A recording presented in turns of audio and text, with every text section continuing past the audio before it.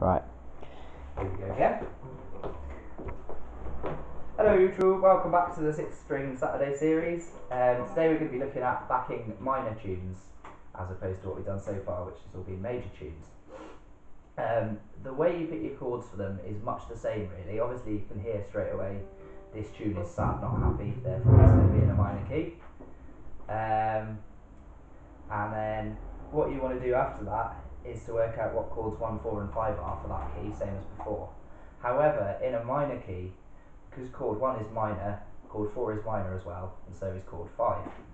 So let's say we're in the key of E minor.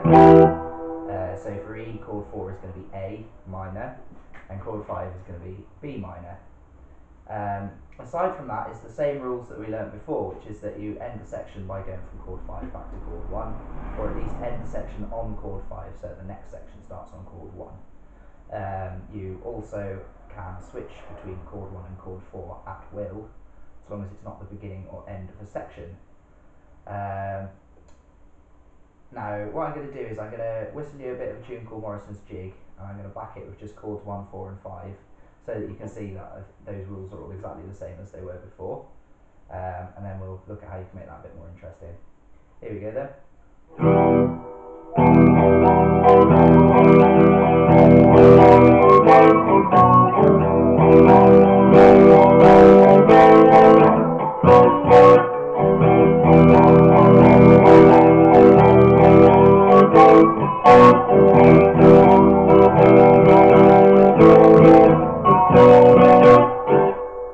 There you go, you get the idea.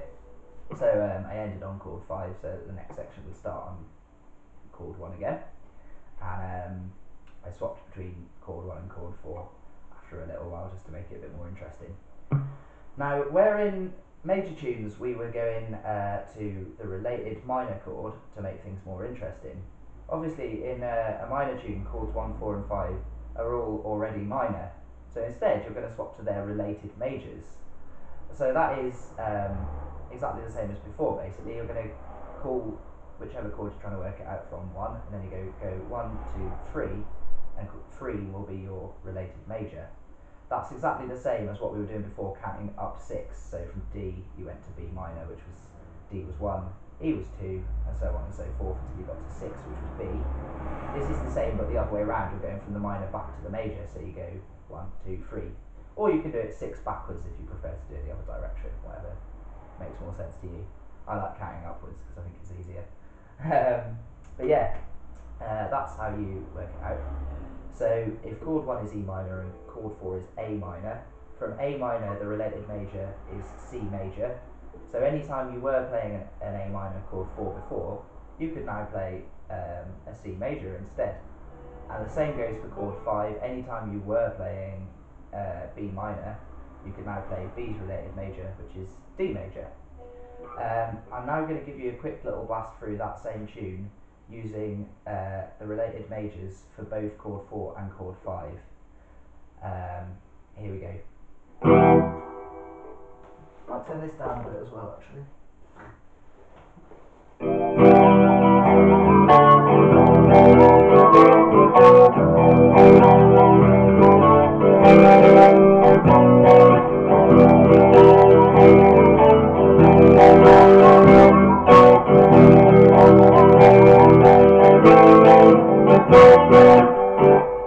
You get the idea. So basically anytime where I was playing chord 4 I sometimes swapped it to its related major, and the same for chord 5, and that all sounded fine and good because it was still satisfying the rules. There's one other thing you can do as well, which is to swap chord 1 for its related major, which is also totally fine. So the related major for chord 1 E minor is G major, because that's E, F, G, there it is. And so yeah, you could go, you can't do that at the beginning or the end of a section obviously, because that's the rules, but you can do it anywhere else. So here's an example of that.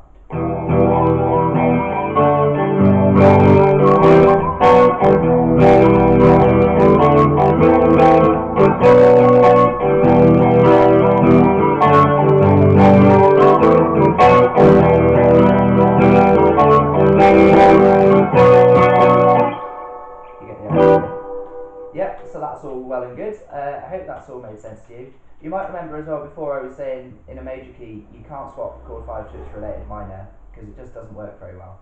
You'll be pleased to hear you can swap chord 5 to its related major in a minor key and it's totally fine, it works just as well. So yeah, that's the end of this lesson. I hope it's all been useful. If you have any questions, queries, comments, etc., leave me a comment in the box. Please do like the video, subscribe to the channel for new videos every Saturday, occasionally Friday or Sunday if I'm not here on a Saturday. And yeah, also if you'd like a free guitar lesson down in near Kelham Island, if you do live in the surrounding area, just like the Facebook page and we'll get started.